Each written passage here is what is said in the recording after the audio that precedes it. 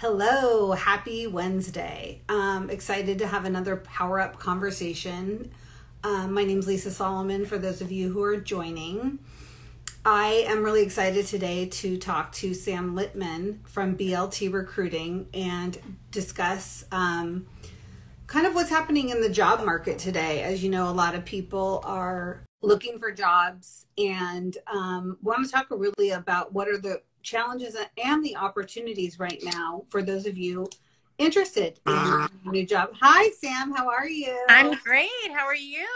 I'm good. I was just doing a little introduction. I'm so glad that you decided to join me today. I'm really excited to talk to you because I think people, are curious about, what's happening right now in terms of career growth, career opportunities for those people in advertising, marketing, media, and all of the sort of roles that are around that. Yeah.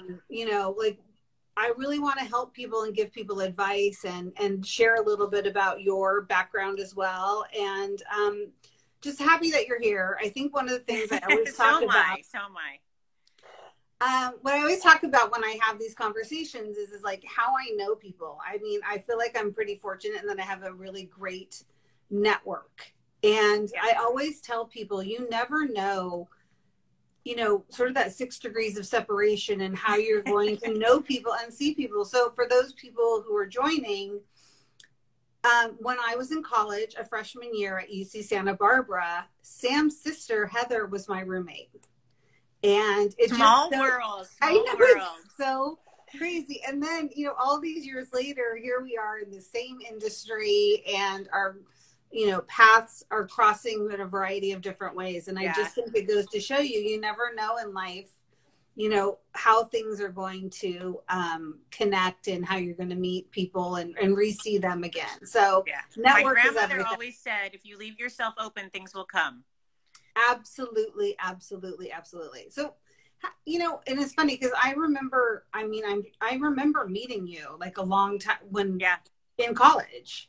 And I'm just curious, how did your career get to where you are today and involved in, recruiting specifically in this sort of the ad marketing industry, or is it more than that? I don't know. I'm assuming it is that. Yeah. I think that, I think back and I think I was very lucky. I always knew communication was something that came easy to me and something that I always wanted to learn more about. And so when I went to school, undergraduate for communications at USC. And back then, dating myself, you could get a temp job. And you could go to a temp agency and you could work at a company and you could, maybe work your way up. And funny enough, I temped at a company called Davis Ball in Columbado. Oh, yeah. Where Susan Franceschini, who is on, I think now, was my then, boss, and I worked on the phones and I always knew that HR or something within that was really exciting to me. Talking to people, conflict resolution, and it kind of evolved from there. I loved the recruiting process. I loved kind of that matchmaking of talent.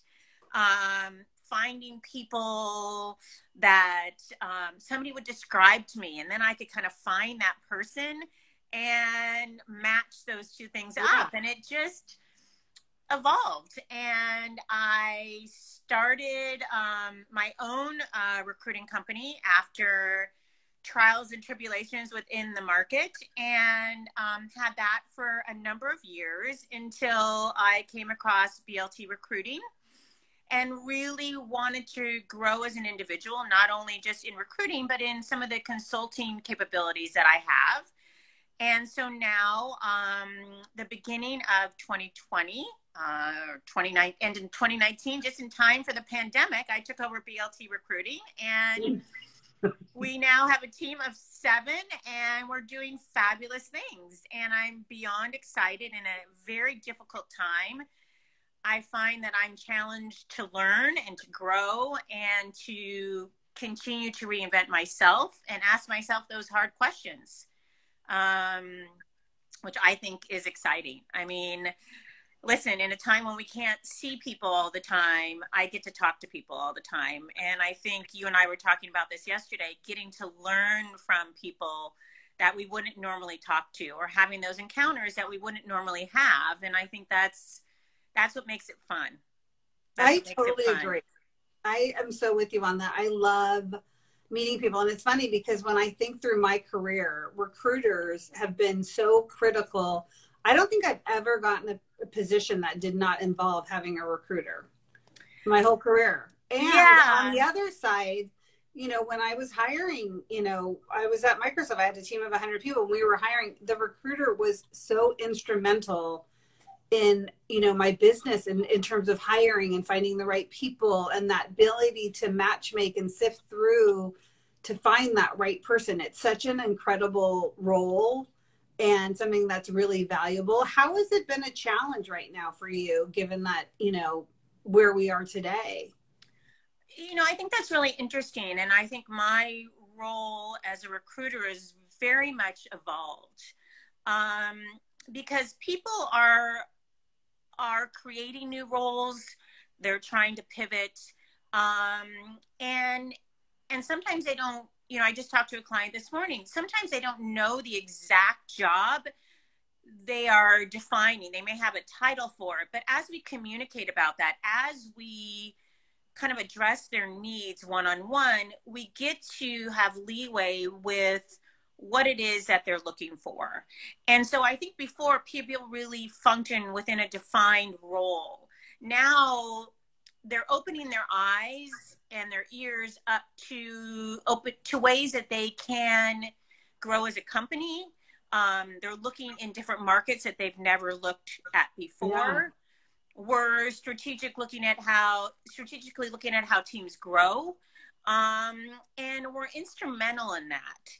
And that's one role that recruiters play in FBLT recruiting, but it's also a very high level role that not all recruiters actually do get to play. And that's one of the places that I feel that I really connect with as an individual. And I think our team at BLT really connects with as a company, but we get to be a part of the process. And I think that has really been a shift since the pandemic. People are more interested to hear what's happening out there, what the market is doing, and really how we can be a part of their growth, not just on a single job role, but I can't tell you how many roles that we placed recently, and the position has kind of changed. Wow. And I think everybody is looking at themselves or looking at their companies in a much more strategic way. And I think if you can get there, this is a time for you to make leaps and bounds. Now, would you say that when you know, the roles you get to and the roles change, is it because the agency or the company itself is having to make so many different pivots and changes, so they have to kind of rethink roles and teams and what they're doing? Or is it, you know, I'm just curious, what are some of the factors that drive some of that bigger change? I think you hit the nail on the head when you said they're having to relook at things. I think that, you know, we have clients that were totally theatrical clients, and that business has changed. Yeah. And so they're having to become more integrated. And in doing so, they maybe would want somebody to come in and do digital social, but then they realize that this person has to really help the company overall integrate. And so looking at how they can utilize either a smaller staff, utilize the people that they have already there, and make that shift in how they can upsell some of the clients that they currently have. And also redefine how business is really playing a part in their growth. Because it's not, a year has made an enormous change. And we see that time and time again. And so it's a really interesting process. because we help our clients understand, well, this is what we see other places. This is how we can help you. Maybe you should rethink about the role and rethink about what somebody with this skill set could actually bring to the table. It's been fascinating. And I think it's been fascinating for both the client, and I think it's really exciting for the candidate, because the candidate is really thinking about themselves in a whole new way and what they can bring to the table from not only their background, but from an entrepreneurial perspective. And I think that's so exciting, you know, to be able to go in. I mean, personally, I love this idea that when you start in a role, you're not pigeonholed into this box, right? That you know that you're going to have this opportunity to grow and learn new skills and do other things. Like, I think that makes it more exciting really for everyone, that you're willing to kind of pivot, see, you know, how is the business changing, and how can you, both the company and the person who joins that team, grow? And it gives you a lot more opportunities, I think, just from a career growth point of view. Yeah, you know, it brings to mind so many different ideas for me, and ways to give people advice about in this time, because there are so many people looking for jobs. There are so many people looking to pivot, but part of that pivot is about reinvention. And reinvention of who you are, reinventing what your skill sets are, and using that to your benefit, using that to define yourself above and beyond who you've ever defined yourself as before, and thinking about what those tools are that you have in your toolbox that you maybe haven't used in a while. Yeah. And I think that, you know, I was having this conversation this morning that we're very stuck into this day over day over day, doing a lot of the same thing. And a way to get out of that is to push yourself, to find ways to shake up your routine, to find ways to push yourself outside your comfort zone, and who you connect with via LinkedIn, how you present yourself to a hiring manager. What is it that you want to be perceived as? And I think everybody needs to kind of do some self-reflection more than ever, because people want people that are entrepreneurial. And the best way you can be that way is be that way for yourself. Be your own advocate, push for what you want, have a voice about who you are and where you see yourself, and make that known throughout Facebook, Instagram, LinkedIn, so that people are seeing you in the same light you want to be seen in. I think that is such great advice. I mean, it's almost like we all have this opportunity to rebrand ourselves. You know, I do. Yeah, like there is that opportunity. I was just having this conversation with somebody who was thinking about, you know, she called herself, it was my friend Trudy, and she was like, I need to figure out who Trudy 2.0 is. and I feel like we all do. I know, exactly. And I was like, you know what? It's true. It's like, how awesome is it that we have all these different pivots and phases of our lives? And I think that, you know, a pandemic has given us an opportunity to really have time to think about, you know, are we where we want to be? And if we're not, what are the things that we need to do to take it to that next level, to, you know, get yourself to whatever your 2.0 or whatever that the version of yourself is. Well, there's an element of being stuck, especially if you've been furloughed, or especially if you've been searching for a job for a long time. And my advice is to think outside the box. I mean, don't necessarily look for jobs that are only in one, you know, title. Think about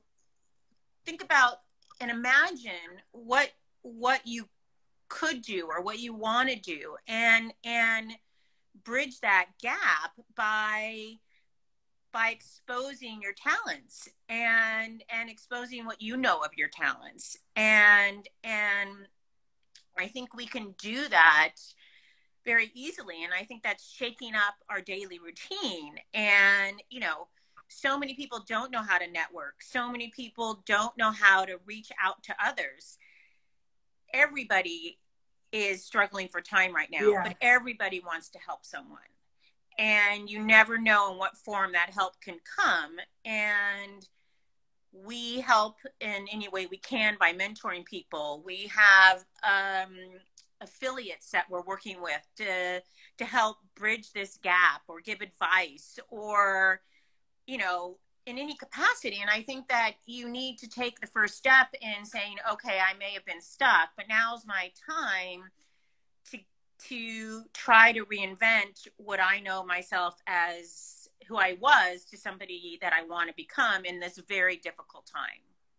Yeah. And I think it's really interesting is what you were talking about, you know, in terms of having to do some reflection. I think that we also underestimate how much we actually know, or the work that we've done, how impactful and how that can be used to parlay yourself into something else. Like, we assume sometimes that what we do, everyone knows how to do, but really, honestly, a lot of times that's not really the case. That is, you know, you have specialized skills or talents, or we all have our sort of like superpowers. But really that idea to figure out what is that?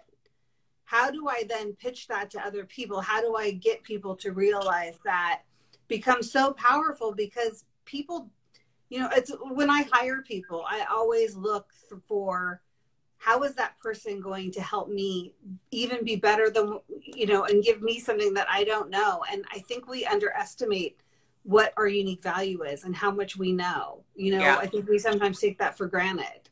And I think that's such an important part of trying to figure out who you know, there's gaps as well. And how you fill those in. Well, I think that when somebody says, what do you do? Or what do you have to offer? We're not always prepared for that. And I think having that, you know, everybody needs their elevator pitch and everybody needs to know their story, because if you're not prepared, you'll fumble and fall. And every opportunity you have to show someone who you are, you should be presenting your best self. And when you're doing that, you should have, and I always tell this to candidates, know what you offer someone, know what you bring to the table, and know how to define that. And if you have that down, if you know that story in your head, you're going to be so much more successful. And if you retell that story and believe, let it embody you, that's critical for owning it. And it's as much telling it as it is it coming out of you. And I think that's, you know, we all have to be prepared for anything these days. Zoom calls when they're not expected, making sure that you're dressed appropriately, making sure that you're presenting yourself in the way you want to see others be presented. And I think being prepared and writing down those things to keep you, posting them on your computer, posting them on your mirror. Who do I want to be? What are my goals for today? Keep engaged and keep motivated to go after what you want, and know that every day may seem the same, but it can be different. Yeah, absolutely. I wanted to laugh when you said about being presentable on Zoom, because I mean, I swear to God, I haven't worn pants that zipped in probably a year. Luckily, people always see the top of you anyway. But it is a pet peeve of mine. I will tell you, when I'm doing an interview with someone and they have their cat on their lap, their hair is on a bun on the top of their head, and they're not prepared, because I think, you know, we have to be prepared in any situation. Absolutely. And we always have to be presentable, even if it's a conversation, a casual conversation, or not. You know, even if I have clients that are wearing, you know, hats on backwards, they are allowed to do that. I'm the person that I feel that needs to be presentable, and I will always try to be that way. Yeah, me too. I don't feel comfortable if I'm not like putting on, you know, that anyways, I feel better when I look presentable, period. Yeah, I mean, it's a confidence boost. I mean, you have to look back at yourself. So And the same goes for your LinkedIn profile. If you want to be taken seriously, make sure you present yourself in a manner that people look at you that way. Your profile picture matters. How you write about yourself matters. There's people that can help you with that. You put out there what you're going to get back in return. And now it's harder than ever. But I feel like in even a pandemic, BLT recruiting has redefined who we are. We have a new brand. We have a new mission statement. We have a new website. We have new social media. You can push through this. And I am always that person that looks at a glass half full versus half empty. Yeah, me too. And each day, is a way to create something new or even connect to someone new. And even if it's small goals, I think we can attain them. Absolutely. And I think right now, building a network and connecting. Yes. In some ways, it's never been easier because there's so many incredible opportunities. Like, I do lunch club. I'm in a startup incubator, for founders, and I meet all kinds of people that way. Yeah. I've done a global sort of lunch club called Nomad, KNOMAD.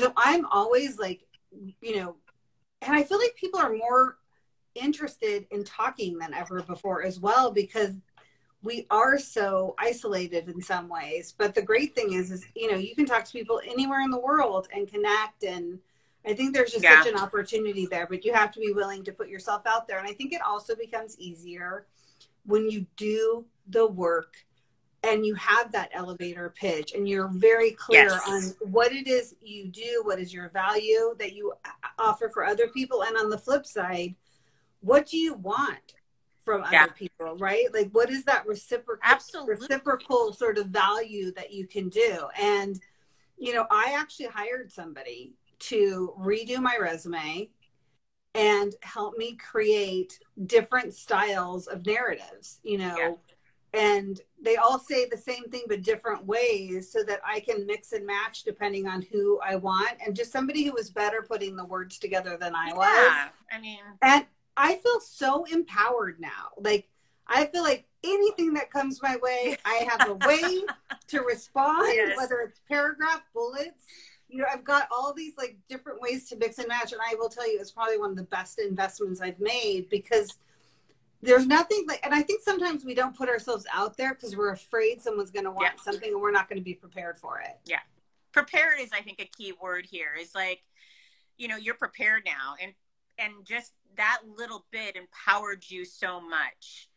And, I want to mention something too about networking. Networking doesn't just have to be with people that you want to work for. There's a huge amount of networking, and you just mentioned that you can do with people that are in the same situation that you're in. There are so many people that can have on their profile on LinkedIn say, looking for work.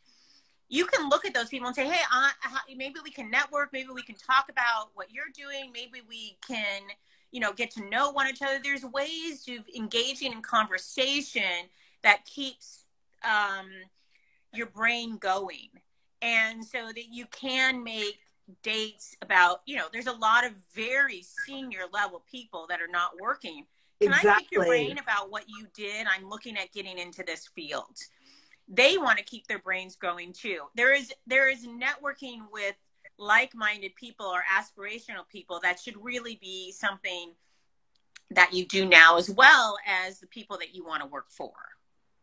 And I think, I love that idea of this. There are a lot of different people out of work. And I know there are times when, you feel like, well, if I'm out of work, there must be something wrong with me kind of thing. And that's not the case. No, not at all. Especially right now. And so that people shouldn't feel afraid to have those conversations, because I swear to God, most people I've talked to love to connect. People want this. They want to have a way to, and most people want to help each other. And I think that's one of the things I actually really love about the industry that we're in as well. Yeah. It is the 6 degrees of separation. It's a very tight knit. A lot of people know the same people, and that just helps. And I think generally people want to help each other. Yeah, they really do. And I think they welcome it. And you shouldn't be discouraged by it. You just have to keep trying. Um, people, people really are in new territory now, and they don't necessarily know how to navigate. But I can't tell you how many people that I've just connected to say, you know what? You guys should talk. You should talk about what you do, what you do. You never know where it can take you. And some of the most senior people are so welcoming to that and so happy to do that. And we're at a time where people want to connect more than ever and hear what you're doing or getting advice, and everybody's story is different. And even if you are an executive, it doesn't mean you've been in this unemployed game before. And everybody's vulnerable, and everybody is learning from it. And so be sensitive and caring and expose yourself, because the more you make yourself vulnerable and ask those questions, the more you will get. I just had this conversation this morning actually about vulnerability and about how hard it is, but how rewarding it is. Like, it's so rewarding. It's so fascinating. It's just the fear, and there's no doubt about it. You know, because I was talking to some guys that I had done a podcast with, and it was a very vulnerable experience. And I told them that when it was over, I said, you know, I kind of felt like crying. Like I needed to, like I was cathartic. It was brings out all these emotions. Yeah. And they said that as on the flip side, because they do a lot of these, they said that there have been times when they were just like emotionally spent from them. And it just, but the fact that I was willing to be more vulnerable and more authentic made the whole experience better. But I'll tell you, it is not easy. It was really, really tough. No, but it's, you know, people are curious by nature, and they want to see something that they can connect to, so that they feel that there's an openness to be able to be curious. And the more vulnerable you are and honest and come from a place of integrity. I mean, I'm a question asker. I have been my whole life. They call them Bubby questions. My grandma would ask anybody any question, and not like, well, I don't know, it's just a question. Why? And I think that's why I'm a good recruiter, is because I ask those questions nobody else ever really wants to ask. And who said, how would you ever think of asking that question? That's awesome. I don't know. I just ask the question. I love getting to know people. And so it's funny, but I think that the curiosity is, you know, who doesn't want to be asked about themselves? Yes, it's so true. And who doesn't want to, in some way, shape, or form, talk about themselves? So if you're asking, come to the table with smart and intelligent questions, people want to engage with you. And people want, and that takes you on this path of getting to know someone and creating those relationships that you didn't know you possibly could have.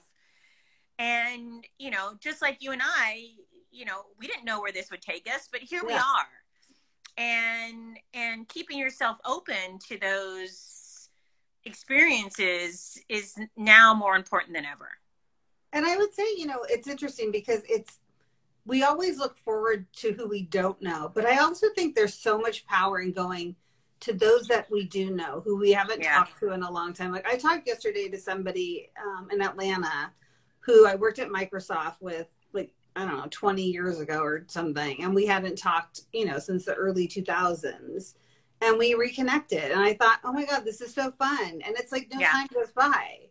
And so when we look through and think about not only who can we, you know, meet new, but who can we, you know, who's in this network of people we just haven't talked to. And I will tell you, most people, I've never had anyone that I've reached out to have reached out to me who said, no, I don't want to re-engage. Of course they do. Never. And that's the other thing. It's sort of nurturing the network. And it is really fun to like reconnect with people you haven't talked to in a really long time. It's the best. It's amazing. And even, you know, sometimes I may not know that person, but I know somebody that knows that person. Can you introduce me to them? Yes. And don't forget about that, because that's just important as you knowing that person directly. But we're all here to help connect people and use those resources, take advantage of those resources, and reinvent that process for yourself and how you go about it. Absolutely. And I think, you know, it's interesting because as a recruiter, you are the ultimate connectors, like you were saying at the very beginning. You guys are like matchmakers, right? It is. It is exactly the same thing. I love it. And it's like, and it's what I really enjoy about what I get to do. And I really get to help people. And I know everybody doesn't always see it that way, but we were talking as a team about that Indeed commercial on the Super Bowl. And, you know, we're lucky. It's not always easy. We don't always get to find the right person, but when we get to help change lives, and we get to help change company infrastructure. And there's something really gratifying about that. And I think that's why I've probably done it my whole career. And, you know, I wasn't the best always at dating, but I'm a much better recruiter. I love it. That is so funny. It's so true. I can totally see that. Maybe I asked too many questions and they're like, who is this girl? But I don't know. I get to, you know, and I think that, you know, reach out. Yeah, it's true. I always tell myself every day, you know, what's the worst that can happen? Right? And you just got to push yourself past that. Like, if you feel uncomfortable, it's all the more reason to do it. Yes. I was just going to say that the more you're outside of your comfort zone, the more you're growing. Exactly. It's so true. And I woke up this morning, like, I had 2 new business calls before this, and then I've never done a live Instagram, but, you know, full of energy for it and excited to be in a space that I wasn't comfortable, so I can continue to grow into that, you know, as I evolve. Yeah. And the fun thing is, it's really, I mean, it's really like a conversation. Exactly. I mean, it's like the best thing I've discovered. And I look forward to it now. I mean, I get a little nervous because I'm like, oh my God, what if I stumble or whatever? But like, I would say I really look forward to, because I always think, and I've thought this for a while now, is I have all these amazing, interesting conversations, and I learn something. Oh my God, if I only recorded it, I could help other people. And really, that was kind of the impetus to it, because I feel so fortunate that I've, you know, founded a company that's all about crowdsourcing knowledge. Well, what's a great way to do that? But then to have conversations with people who all have something to give and something to share, because, you know, and that's what's so fun about it. And I learn something new, or I'm inspired by what people have to say. And then it, like, the rest of my afternoon will be so much better, because I will think about either what you said or what I said about our comfort zones, and not, you know, you stop yourself from doing the things you know you should be doing because of all the stuff that goes on in your head, right? Yes. And then it's just like having a conversation with somebody who says, I can do this. Yeah. We're our own worst critics. And another thing I say to myself is, just a thought, it's not reality. Yeah. And, you know, push through it, because what's going on in your head doesn't necessarily mean that's what other people are thinking. Yes. And so the more you get outside that, the more you feel that uncomfortableness, the more you'll be able to get through it. Yeah, absolutely. Absolutely. Well, this has been so fun. I'm so glad you did this. It's like 12:34. So I want to be sensitive of your time. Okay. Well, thank you. This was wonderful. How can people find you? You know, if they're interested in finding out more about you, about BLT recruiting, how can they find you? You can email me at Samantha@BLT Recruiting. You can go to our site, bltrecruiting.com. We're excited. We're doing some new stuff, so watch out. We're going to be launching a consultative piece of our business. Oh, that's awesome. And we're just really pushing the envelope in 2021.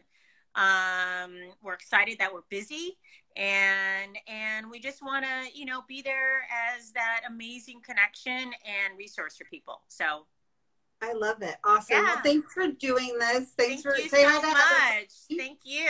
It was awesome. All right. I'll talk to you later. Okay. Bye.